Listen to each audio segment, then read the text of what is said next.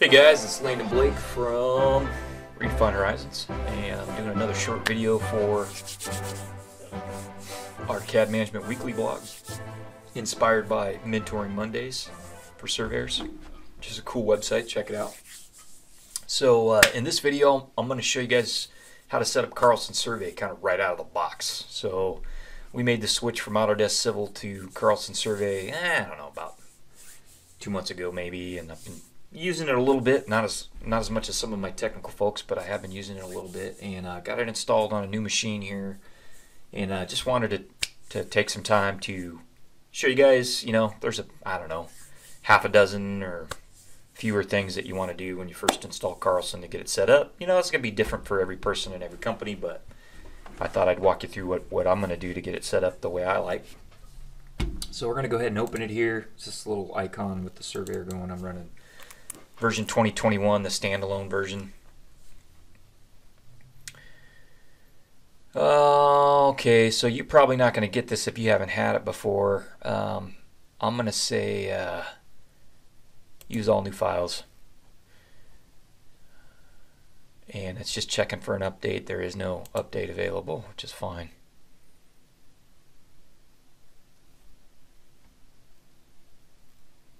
I may have to double click that again. Get it to run again. There it goes. Alright, so this is what it's going to look like out of the box. Okay.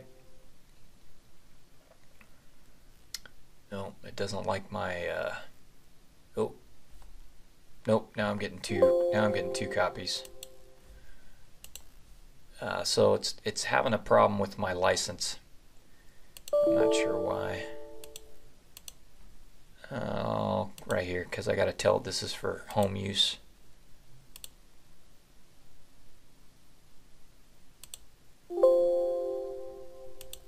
So there you go. So you got to make sure your license is authorized. Okay, so what we want to do is we want to start a new drawing. Okay. Oh, actually, I want to open a drawing. So I have a drawing that's got our company textiles and a couple other things set in it that I want to start with. Now you could start with a blank drawing. I'm not getting very much from this, but I'm getting a little bit, so I'm going to go grab our template drawing, which is actually set up for BricsCAD. It's called Bricks Template right here. Okay, so we're going to set that up. I'm going to open that up. Okay, so there's a couple things you want to do right away. One of the first things I want to do, I'm a menu guy, so I like having my menu. It's already up.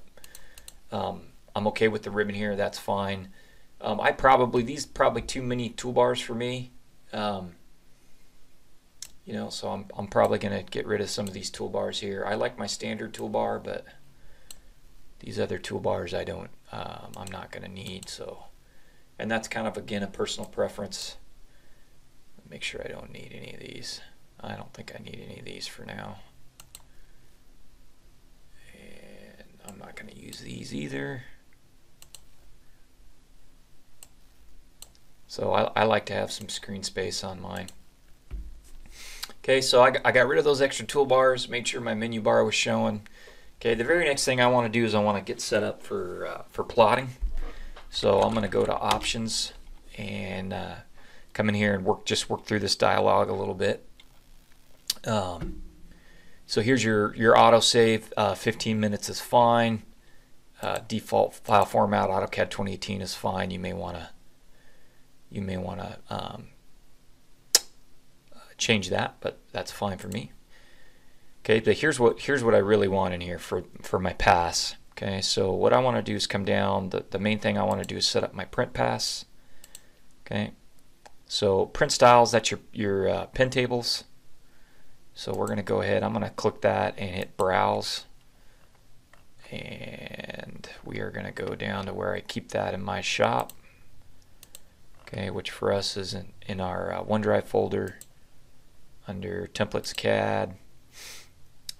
Pen tables, that's going to be the folder for that.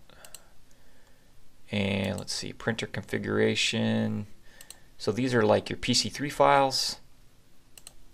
So I'm going to set this to We're going to go basically to the same spot.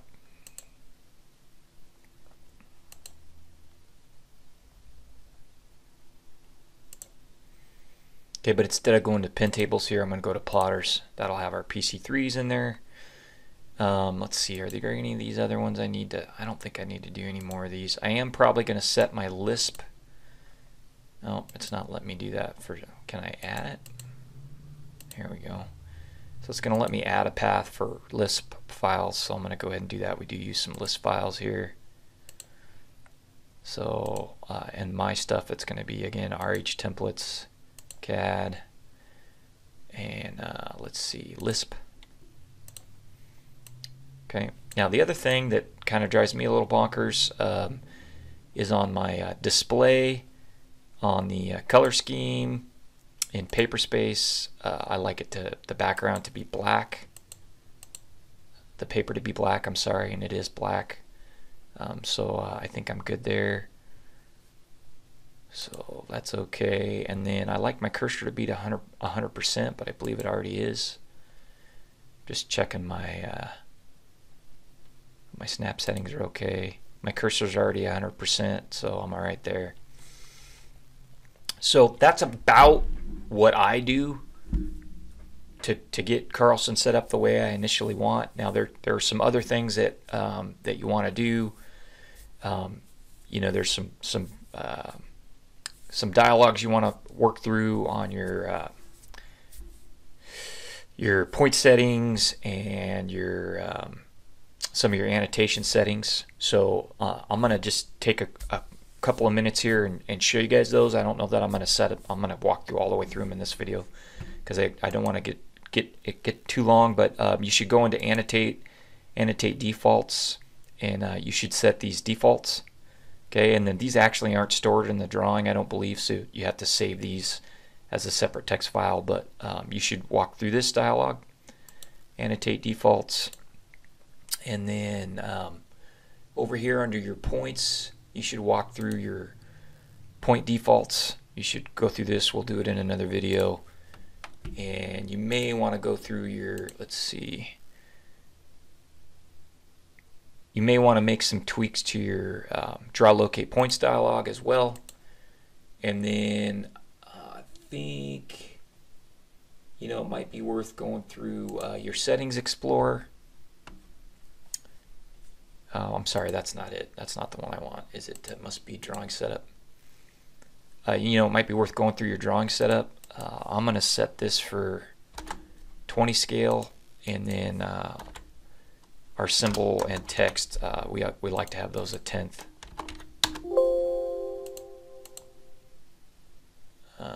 Let's see. I think we want these to be 1. I want English units US feet, not international feet. Angle I want in bearing. So go ahead and set those. So yeah, definitely go through your drawing setup. This is your Calrson configure. There's some other stuff in here. You know, I'll do in a different video. I'll do surface settings. You probably want to look at your surface settings, your survey settings, your general settings, and your project data folders. Probably want to look at those for sure.